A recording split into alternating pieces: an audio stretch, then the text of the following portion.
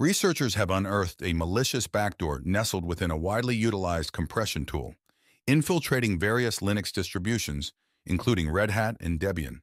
The tool in question, known as XZIS Utils, harbored the malicious code within versions 5, 6.0 and 5, 6.1, as discovered by developer Andres Freund.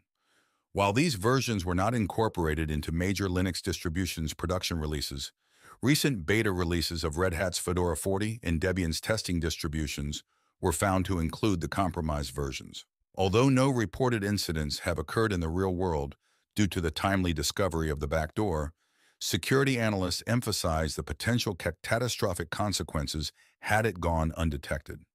Additionally, it was revealed that certain applications bundled in the HomeBrew package manager for macOS relied on the compromised 5, 6.1 version of XZIS Utils. HomeBrew has since reverted to a safe version to mitigate risks. The backdoor, detected through obfuscated code injections in archive releases, notably tampered with SSH authentication mechanisms.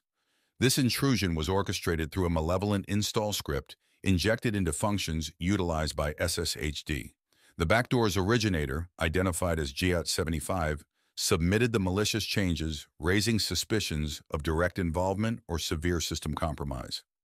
Security analysts emphasize the criticality of immediate action, as the backdoor aims to circumvent SSH authentication, potentially granting unauthorized access and compromising entire systems.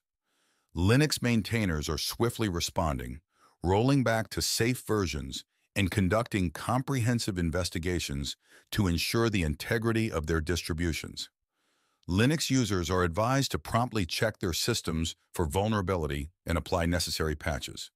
Vigilance remains paramount in safeguarding against such cyber threats.